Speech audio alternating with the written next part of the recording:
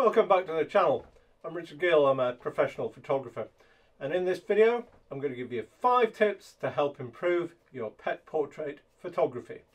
Now let's get straight in.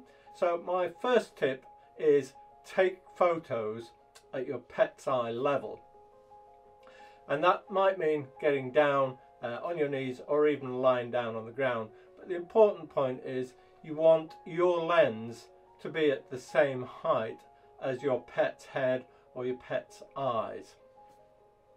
Which leads me very neatly into my second point, and that is wear some old clothes. So as I mentioned, to get to their eye level, chances are you might have to lie down in the ground, especially if you've got a small dog like Obi, who appears in many of my videos, and you see him here in these portraits.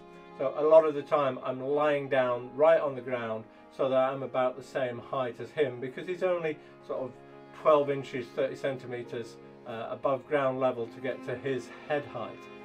Another way you can do that actually is choose your ground. So if you've got some sloping ground, make sure your pet is higher up than you, so you're further down the slope. That'll naturally bring you to his eye level.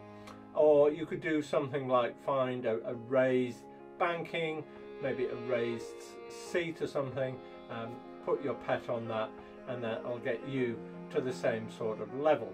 Now for my third point is you need something to keep your pet exactly where you want them to be. So I'd recommend taking along either their favorite toy or their favorite treats, and that way you can tempt them into the position you want.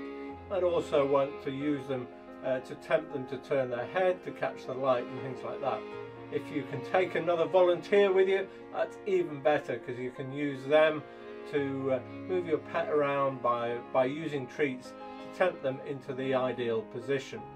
If you can't do that, then you'll have some fun and games like I always do with Obi, trying to get him to stay in the right place while I take the photo. For my fourth point, let's talk about camera settings. First of all, what lens would you use? Now I'd recommend, if you've got one, to use a telephoto. If you've got your kit lens, then you probably also want to be at the more extreme range of it, so at its highest magnification. Just makes your life a little bit easier, helps you to fill the frame with your pet. I tend to use something like this 90mm telephoto lens. It's a nice prime lens, gives a lovely setup. The other option I also use is this 70-200 as well, because then I can get close up on some of the action, especially if you're taking action portraits.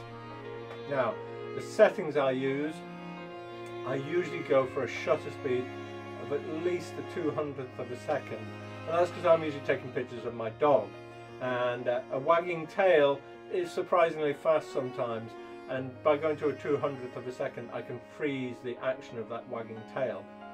The other thing I will do is I will choose a wide aperture, so usually the widest ones that my lens will allow. In the case of the lenses I've just shown you, that's f2.8. Now the other thing I will do is I'll also set my camera up.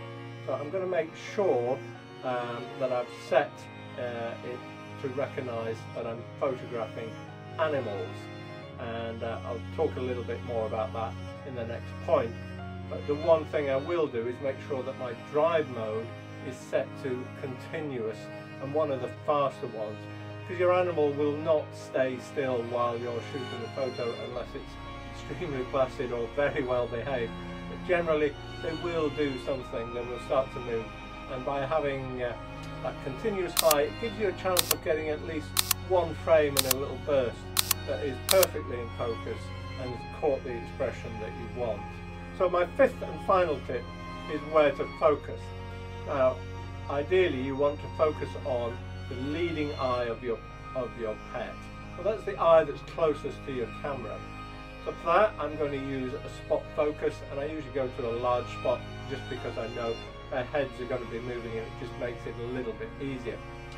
Also want your camera in a continuous focus mode, just to allow it to capture the movement, unless your pet will keep very still for you.